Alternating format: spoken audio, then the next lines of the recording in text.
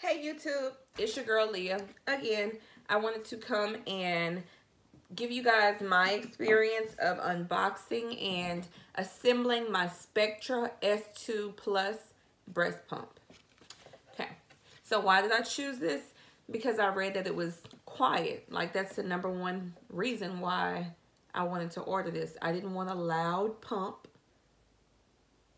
making me feel like I'm at a milk factory.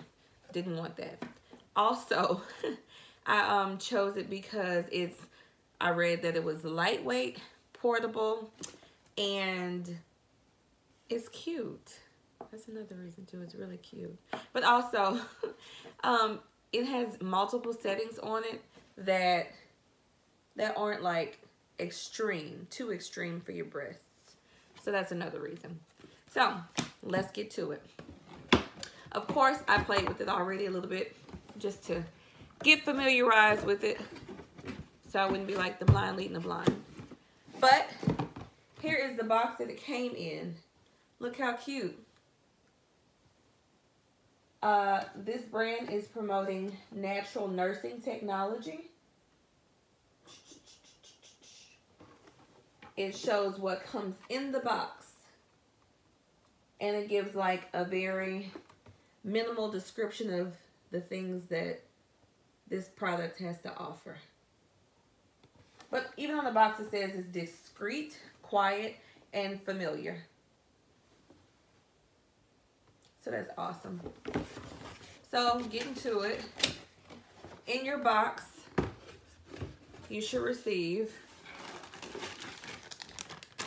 2 bags. 2 bags. Not 1, but 2, because you have 2 breasts. In your bag will come a bottle with a disc that just comes off easily. You have 2 pump shields as well. One is 24 millimeters, one is 28 millimeters wide for the size of your nipple, if that makes sense. You have this valve underneath that can connect easily from one, detached, and placed on the other one. Okay?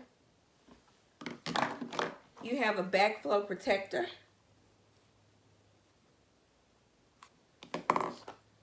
You have tubing. You have an adapter. And of course, you have your nice lightweight pump that has a hole on the back to fit your bottle in while you pump if you choose to. So getting to it, let's plug it in. First things first, we're plugging it in. Cut it on, familiarize ourselves with it. It's got a light with 2 settings for midnight pumping. It lets you adjust the cycles from 38 to 54. The vacuum goes from 1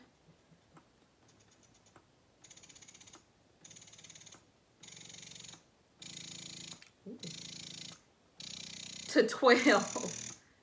But I don't think, look, I don't think it'll let you really do that once you attach the pump to it. But let's just see. So I'm cutting it off. All right.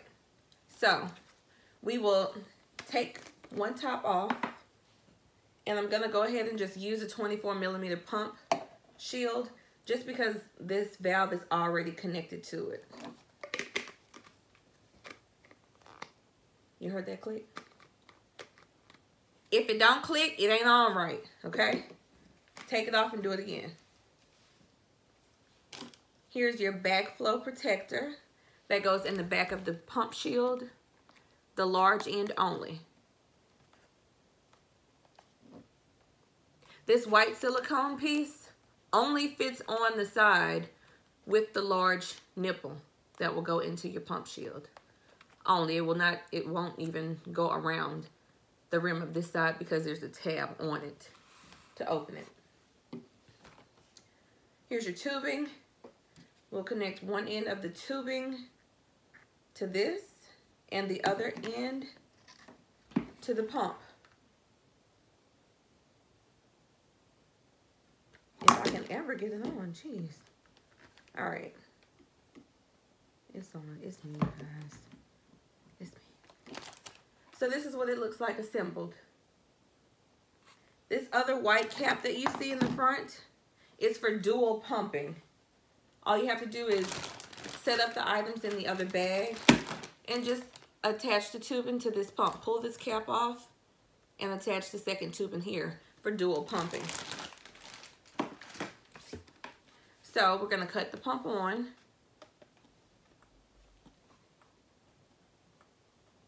I don't know if you can hear that.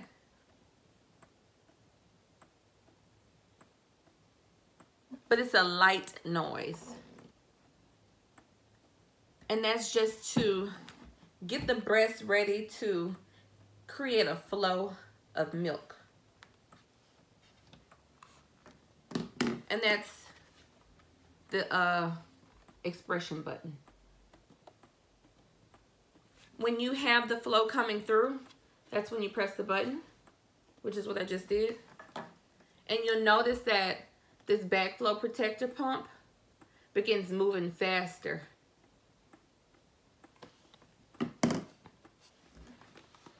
We can adjust the vacuum to 2.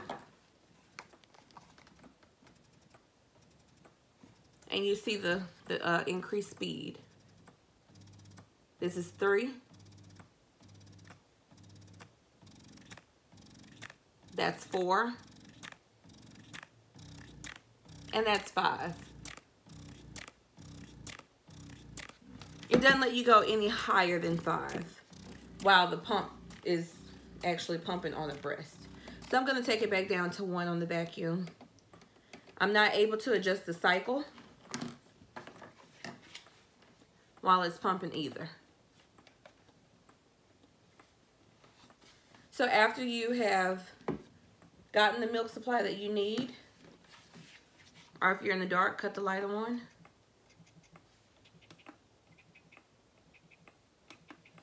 You can cut the machine off. I've powered it off.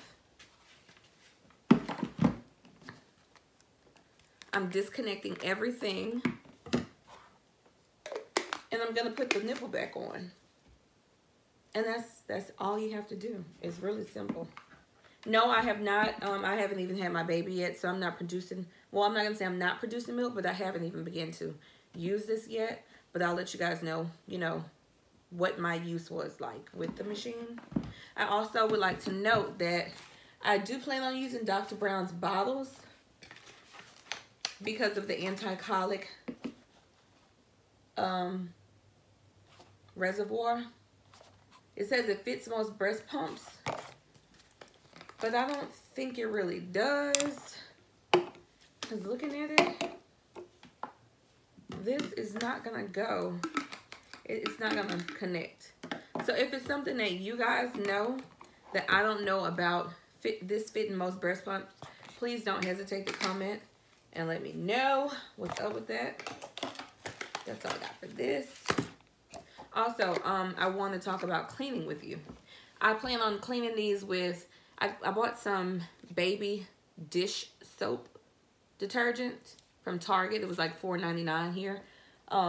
So I plan on using that, washing them with this. I'm going to get a slip tip syringe, excuse me, to just flush back here to make sure there's nothing stuck back there with the tube. I also plan on getting a slip tip syringe just to shooting the solution through with the soap and the water through the tube to clear it out, and then flushing it again with regular water. All of these will be soaked. This comes apart. All of this stuff is going to get soaked in my dishwater. And that's really all I have to say. It's easy to set up. It's easy to become familiarized with. It's really light. It's neat. It's really neat. That's all I can say is it's really neat. But like I say, I will do another review when I actually have my baby and I start pumping. So pray for me. Let's pray that I can get some milk going out these things. And happy pumping to you, ladies.